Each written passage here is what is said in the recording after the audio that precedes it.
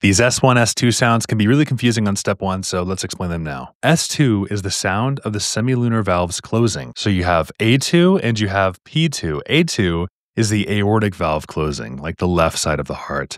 P2 is the pulmonic valve closing. That's like the right side of the heart. And normally, in a healthy patient, you will hear A2 and then P2.